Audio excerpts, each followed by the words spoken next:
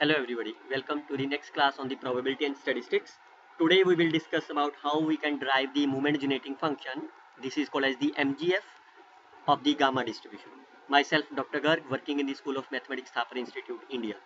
What we have discussed in the last class, we have discussed what is the gamma distribution, how we can derive the mean and variance of them. So I can quickly recall that what is the gamma distribution. Gamma distribution are of the two kinds. The first kind is called as the standard gamma distribution, in which there are only one parameter called as the scale parameter, that is alpha. On the other hand, there is a second kind that is also called as the two parameters gamma distribution, which why we call it a two parameter, because it consists of the two unknown parameters alpha and beta, where alpha is called as the shape parameter, beta is called as the scale parameter here. Why we call as the shape and scale, we will already discuss that in the gamma distribution video, but anyhow we will discuss again.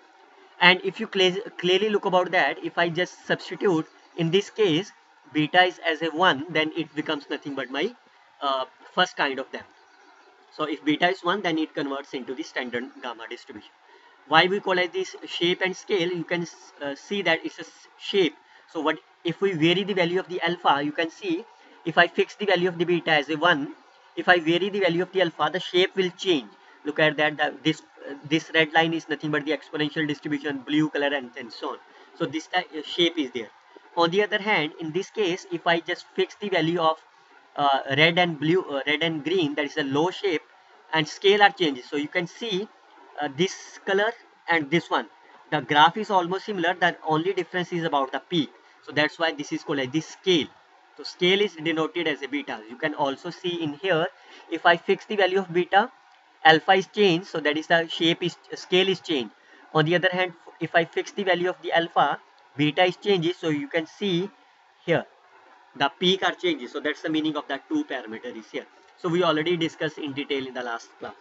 Also we have seen that gamma distribution reduces to the exponential distribution. If I set here, it means exponential distribution is a special case of the gamma distribution.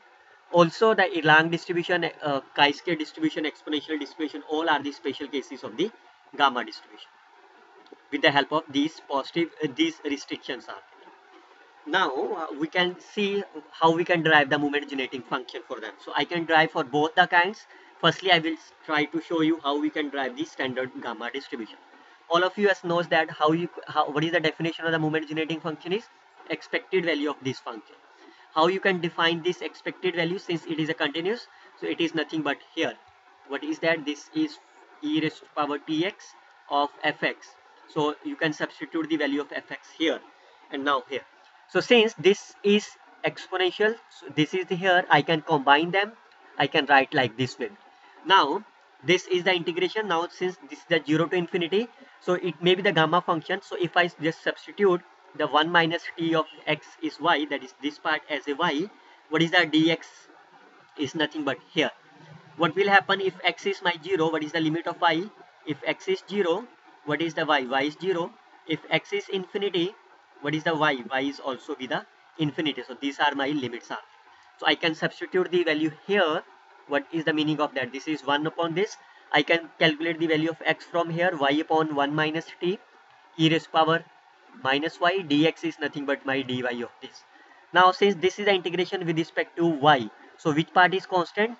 This part is constant, this part is constant. So this part, what is that in this, and here is where. So this is 1 minus t raised power alpha. This can be taken outside here, and this. So what is that? This is nothing but my gamma function. So this is the gamma function of here. So this will be cancelled out. Hence, this integration will be here, provided mod of t is less than 1. So this is the moment generating function of the standard gamma distribution. Similarly, we can derive the moment generating function for the two parameters. So what is the PDF of the two parameters here? Again, I can start from this. I can substitute the value of fx here. So once I can substitute the value of here, this is the integration with respect to x. So this part is constant. So I can take it as outside. I can take it as outside. Now for here again we will do the same procedure. We can substitute this value as say y. We can calculate the value of the dx as this. We can use the limits. What will happen if x is my 0? Again y is 0. If x is infinity, y is infinity. I can substitute all value in here. What will happen? This part is nothing but I can write this part also as of this. So I can calculate the value of x and substitute here. We will get this expression. Again, beta minus of t is constant with respect to the integration of y. I can take it as outside. So once you will take it outside, this become here. This is nothing, again, this is the gamma function. You can take it. This is cancel out. I can take them common, beta is here. So therefore, this part becomes this. Again, you can see what will happen if beta is 1. This is nothing but the moment generating function of the first kind. Now, how you can derive the mean and variance from the moment generating function? All of you knows that from the last several lecture about the moment generating function, we have seen that once you know the moment generating function, you can find the value of the ex and ex square like this way. That is here x raised to power 1, so that first derivative. This is x2, that's the second derivative. So what is the first derivative of this? So all of you know that this is derivative with respect to t. So this means this alpha is constant. So this here, this is this, and here is this. So what is that? This is alpha times of this. What is the second derivative of this is? First derivative you already calculate. If I take the second derivative, you will get here. Now, how you calculate the mean and variance is at t is equal to 0. If you substitute the value at here, what is the value of the t is equal to 0? This is 0, this is 1 raised power, this is alpha. What is the value of the ex square at t is equal to 0? This is 1, so this is nothing but alpha of alpha plus 1. So if you remember the previous lecture, we already calculated that ex is, and here these are the similar procedure. Hence, the variance and mean are here. So variance is ex square minus this. So again, you can see that mean and variance are equal for the standard gamma distribution. That is, mean and variance are equal. But do you remember that any of the distribution, either the discrete and continuous, which satisfy this property? Yes, this is the Poisson distribution in which mean and variance are equal. This is in the case of discrete. While in the continuous distribution, gamma distribution has the same property. But remember, this is only for the standard gamma distribution, not for the two parameters. We can derive the mean and variance for the two parameters. This is for the two parameter gamma distribution. So again, we will apply the same procedure.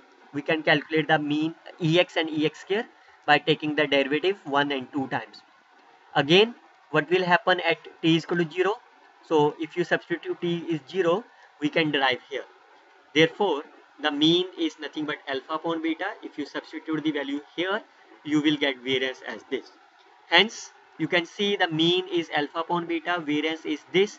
So you can derive the relation between them as variance is nothing but mean upon beta. So hence, therefore, once beta is equal to 1, the mean and variance are equal. If beta is less than 1, variance is greater than, and so on. So what is the summary of them? We can see that mean and variance are equal for the standard gamma distribution, and the moment generating function are here. On the other hand, for the two parameter, mean, variance and moment generating functions are this. Clearly sees that if you substitute beta is 1 in any of these, then it becomes my standard gamma distribution.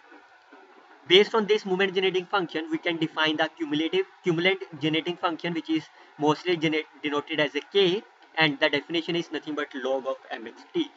So clearly sees that what if I take as one parameter, what is the log of this? This minus of alpha can be taken as here. You can expand the value of the log 1 minus x. All of you know that what is the log of 1 minus x is. What is the log of 1 minus x? This is nothing but x plus x square by 2, x cube by 3, and so on here. So from this cumulate, you can also derive the mean and variance. So what is the mean is coefficient of the t in this. What is the coefficient of t is alpha. So that is here. What is the variance is coefficient of t square by 2 factorial. So I can write it as a 2 factorial also. What is the coefficient of them is alpha. So this means mean and variance are same. If you want to use the cumulative genetic function for the two parameters, so what will happen? This is nothing but here. Then this will be here.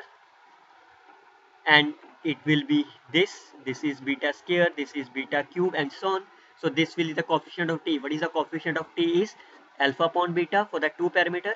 Coefficient of the t square is alpha, and so on. So you can calculate this as here. So again, you can see that mean and variance are same as this. So this is the way you can calculate the moment generating functions are there. We will see in the next class, that is what is the additive property of the gamma distribution. What is the meaning of the additive property? If I say xi follow the gamma distribution, then what will happen on their sum? It means if I say x and y follow the gamma distribution, can we say x plus y also the gamma distribution?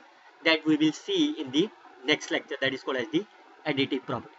Till then, you can simply browse this link for more updated video. Best of luck, students. Happy learning.